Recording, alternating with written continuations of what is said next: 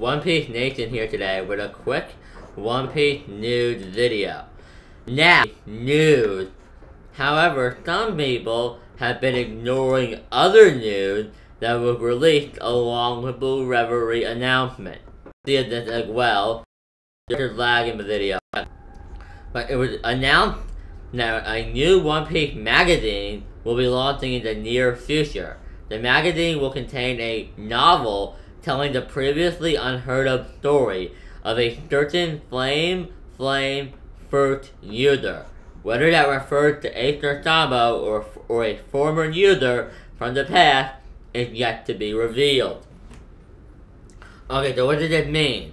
This means we're getting a novel possibly about Ace. Most likely about Ace, because I feel like anything Sabo related they'll want to keep for the manga. And a new character will be harder to market, so it's very likely we're going to talk about Ace. So yeah, Ace novel coming.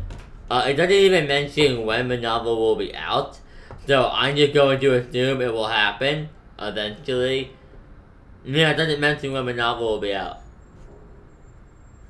So yeah, I don't know what to expect from this.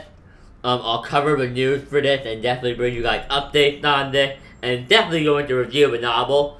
I'm not sure how I'll review it, where I'll do a full book review, I'll do individual chapter reviews. You'll have to tell me what you want in the comments.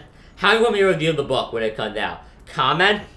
Not comments. Chapter by chapter, or just a full-blown novel review, if it's even translated. If it's not translated, it may take me a long-ass time to get to that point. But yeah. Hope you guys are hyped for this news, some kind of spin-off about a Flame Fruit user. Tell me your thoughts on this in the comment section down below. Link to the article will be in the description.